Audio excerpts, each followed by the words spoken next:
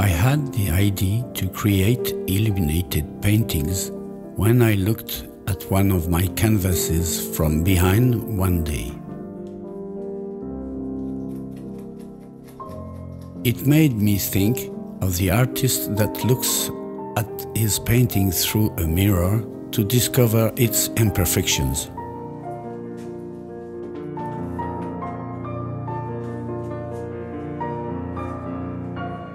To develop my vision, I sought the advice of a friend of mine who is a lighting designer. The technical answer soon became clear, one of the most important being the choice of a luminaire that will fit the concept. We decide on LEDs, and I then start to create the first prototypes of illuminated paintings.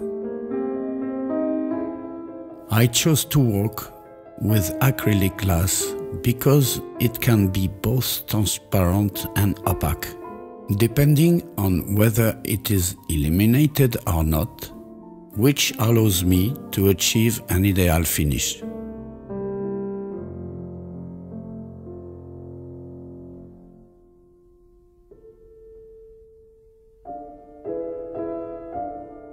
It is a strange surface to work on, but I enjoy experiencing something new.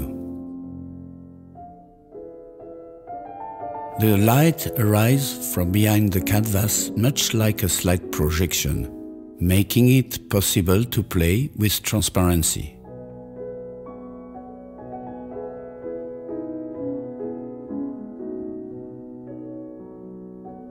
Layering the colors allows them to melt into each other, which makes the process of painting delicate and captivating at the same time. You are trying to get close to a certain shade of color, while keeping in mind that changing the color of the LED will also change the color density of the wall painting.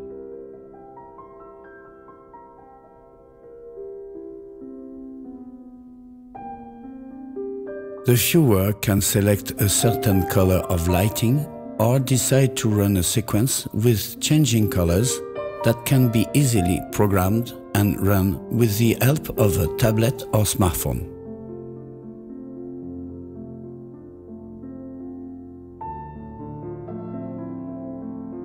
I would say that these illuminated canvases are interactive paintings that the viewer looks at but also changes and chooses.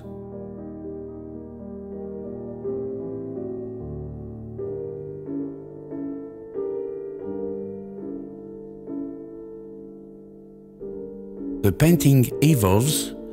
The approach is not longer frontal and stiff. The viewer is absorbed into the painting and a different dimension reveals itself.